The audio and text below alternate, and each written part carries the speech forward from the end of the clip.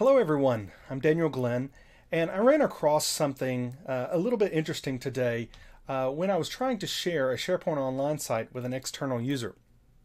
So I thought I would record it and show you what I ran into and show you what to do, okay? So first I have this SharePoint Online site.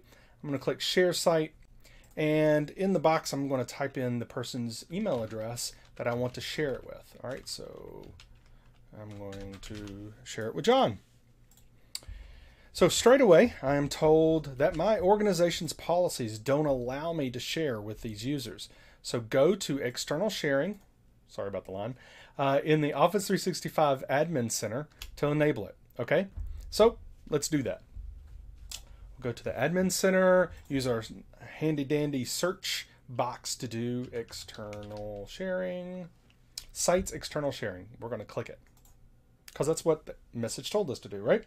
So external sharing, oh look, it's already enabled. Well, here's the hint. Here's the key that I wanted to share with you. When you're sharing a SharePoint Online site with external users, there are actually 3 places you have to go to enable it. First is the Admin Center, where we just visited. The second is the SharePoint Admin Center. So I'm going to click this handy dandy link that Microsoft has provided and load the SharePoint Admin Center. There is a sharing link here. So we're going to go to the sharing page. Lo and behold, I've already enabled sharing here. So I've enabled it in the Admin Center across my tenant. I've enabled it in SharePoint Admin Center across SharePoint.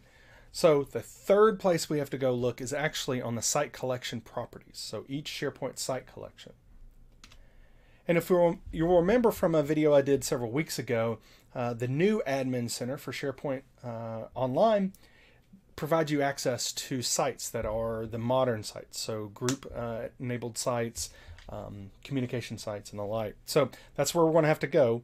If you go to the site collections list, the regular site collections list in the SharePoint Admin Center, you're not going to find those other sites, those modern sites. And since the one I'm trying to share is a communication site, that's where I have to go.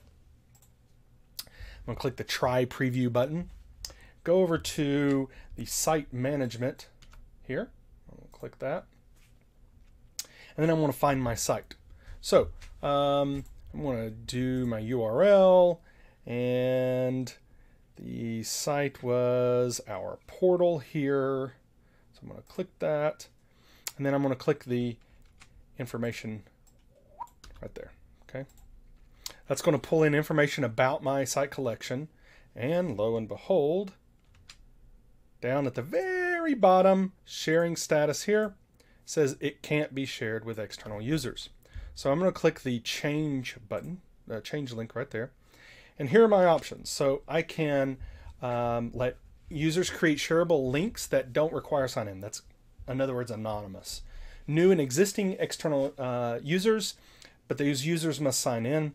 Existing external users, so users that are already in your organization's directory, or not allow it at all. So I'm going to choose new and existing external users so that anyone I'm sharing with has to log in to the system, to Office 365.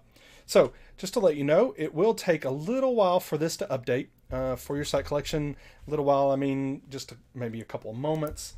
In fact, it's already happened here, so that's great. So I can go back and take him off, and then I can enter him again. Oh, of course, on my demo,